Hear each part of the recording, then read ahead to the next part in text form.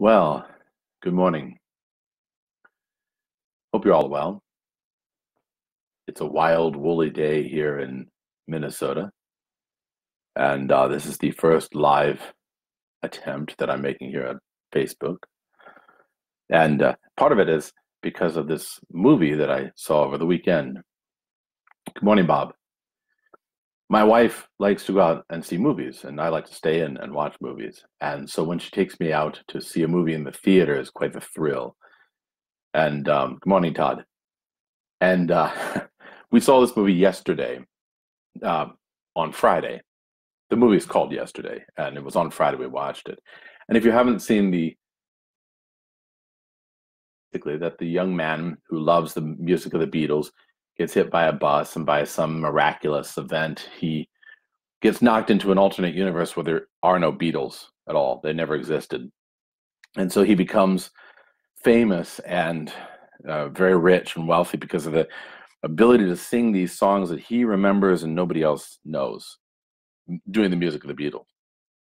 But he has to make a sacrifice in order to do that. He has to give up his home ways there in Suffolk and basically go to Los Angeles and become rich and famous.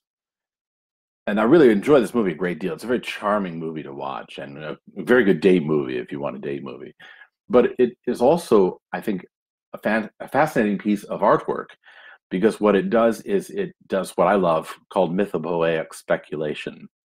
That's a term that Bernard Bato created, and I've said it so many times now that my students groan every time that I mention it.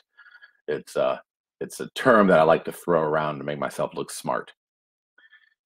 Mythopoeic speculation is basically the idea that as human beings, we don't tell new stories. We basically recycle the old stories and tell them over and over again in different forms. So every story that we have is a reconstituting of an earlier story. And this one I thought was fantastic in retelling the story of the Arthurian cycle, the Arthur and Lancelot and Guinevere and Percival and Gawain and all those characters from medieval mythology, made great by Thomas Mallory's work, Le Morte d'Arthur. And it reminded me a great deal of the movie The Natural. That came out, I think, in the 1980s. And it was a fantastic movie. It wasn't about baseball. I mean, only mildly about baseball. It was actually about the Round Table, about Arthur and the knights. Even the name of the team was the Knights, and you had Pop Fisher as the Fisher King, and you had Robert Redford as the Parsifal character, and you had even the Lilith character that shows up and tries to seduce him and take away his power. But this movie was very similar because it took a subject which was mundane. It was everyday. It was like the Beatles are ubiquitous.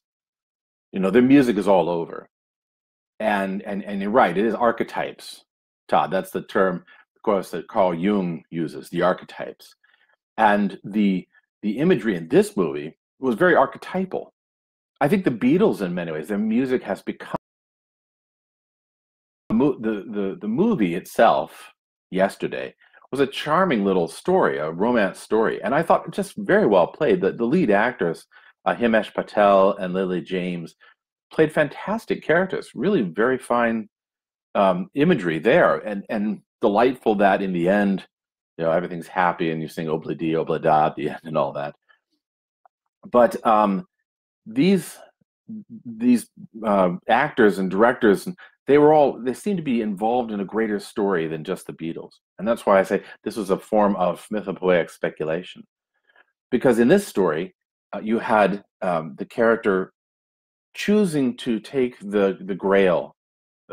It's even offered to him. I think at one point, one of the characters, actually a fantastic character, what was her name? Hammer, I think, was the last name of the character. Deborah Hammer. Oh yeah, Kate McKinnon. Kate McKinnon does such a fantastic job playing this character,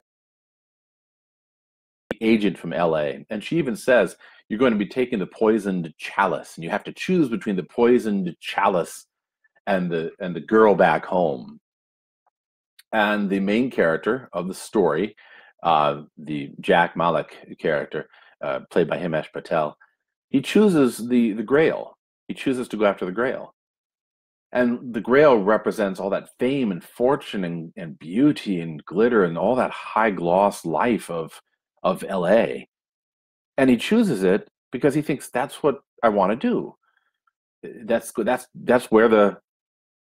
the money is, that's where the life really is. And what he realizes in the movie is that that's not where life is at all.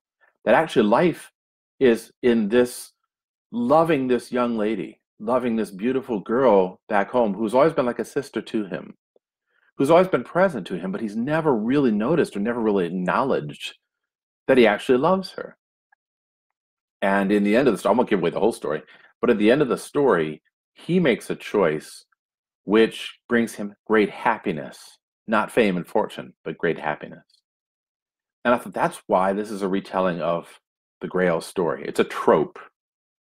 It's, the trope is where you turn or twist an idea slightly, change it from its original form. And that's where Bernard Bateau says the mythopoeic speculation specializes in this, taking something that's familiar and turning it, changing it or altering it. So in this story, you have even the girl, her name is Ellie. And that harkens back to the image of Elaine in the story of Arthur and Lancelot. In the Arthur story, if you're not familiar with that, Arthur is paralleled by his best knight, Lancelot. And Lancelot is seeking after the Grail. But what he doesn't realize is that the Grail is really right in front of him. It's this character, Elaine, a beautiful woman who loves him and wants to make a life with him.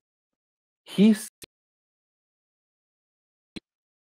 fame, fortune, power, and he locates it in the character of Guinevere, who is the wife of Arthur.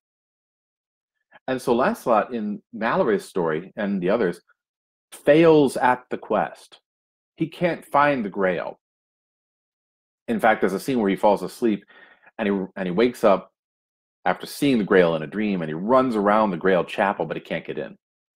And there's another scene where he puts out his hand to try and steady the Grail, and he causes the entire vision of the Grail procession to disappear. So technically, he's a failure at the Grail quest. And the story of because Lancelot, who fails at the Grail quest, also fails at happiness. He doesn't notice that there's this beautiful girl right there in front of him, a normal life, wife, house, children, all that. He thinks that the Grail is something greater than that, something more beautiful, something beyond this world. And indeed, in Mallory's wonderful retelling of it, the Grail imagery, the quest of the Grail imagery, is a quest for human perfection. It represents all that mathematical beauty, artwork, and all of that song, and all of that intellectual perfection and martial strength that the Round Table was actually created in order to find. And that finding of the Grail, which is actually done by Galahad, the son of Lancelot, the finding of the Grail actually becomes the destruction of Camelot. I mean, technically, the destruction comes because Lancelot pursues Guinevere. But really, the Grail is both the apex of the Round Table and its destruction. Because right after the finding of the Grail, you have the dissolution, the civil war, and the dissolution of the whole of Camelot. The greatest thing humans are capable of creating, civilization. It falls apart. But it also falls apart because Lancelot doesn't recognize that his Grail is really not the pursuit of that greater otherworldly metaphysical thing. His pursuit ought to have been the pursuit of the woman who really did love him. His pursuit of a happiness with the woman who cared about him. And in this story, the movie, Yesterday, the main character has, because he thinks that his whole glory and honor and success, if you will, is going to be located not in Ellie Appleton, not in being a local phenomenon, not in being a humble, lowly teacher. He thinks it's going to be in being the greatest songwriter ever, in being this incredibly popular, powerful, loved by millions type of person. And I don't want to give away the ending because you really ought to see this movie. It's quite flick and a great date movie.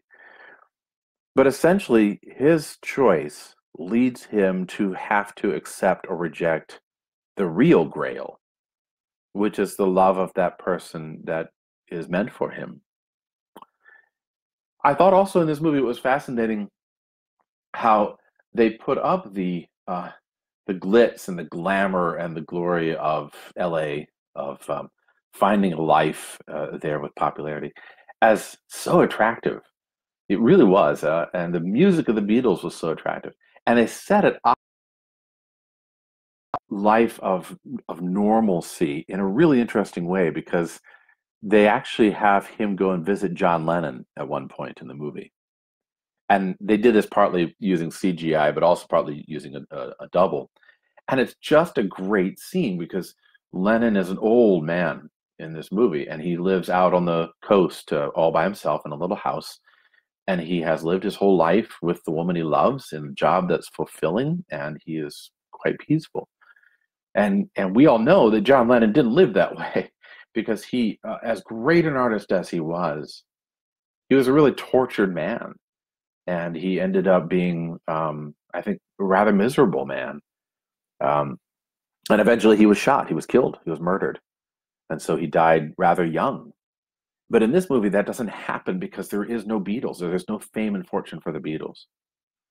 And so it gives a contrast here, I think, between fame and fortune, which is going to cause misery. It's going to cause agony. It's going to cause perhaps even a young death, an early death. And that long-lived life of what most people would consider ignominy, of most people consider to be nothing.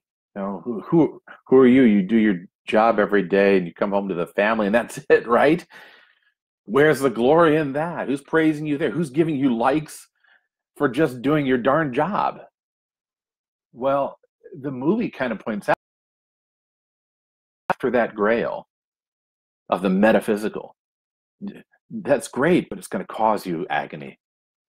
And if you don't want agony, if you want real happiness, if you want real joy and love and the honor of a handful of people, then you don't seek that happiness and that glory.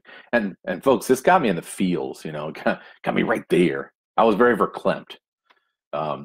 Because I think that everybody who has a vision of the glory and beauty of culture or of life or how great things could be has a longing to want. That's part of the reason you go into teaching. If you go into teaching for the right reasons, it's because you want to pass this on to other people. You want to inculcate in them a love that you have for these beautiful things you've seen. So there's always that temptation, always this like apple hanging out there that also says, yes, and you can be worshipped too. You can be loved and adored by millions. You'll change the world. That's not the reason to do it. You know, if you go into it thinking you're going to change the world, you're going to end up destroying Camelot. Temptation to revolutionize everything, which is really it's a temptation to be godlike and thus similar to the Eden story. And similar, if I may say so, to Galadriel's temptation in The Lord of the Rings. If you go into it to be godlike and to alter the entire culture, you will not do so. You may go down in history, perhaps, as being, you know, in history books or the greatest band ever, but you'll be miserable. So, what do you choose? Like Achilles, right, from the Iliad. What do you choose? Do you choose a short life of great fame, glory? Or do you choose a long life of ignominy, being unknown? The first one won't provide happiness, but it will provide fame and glory and riches and wealth and the adulation of screaming young fans.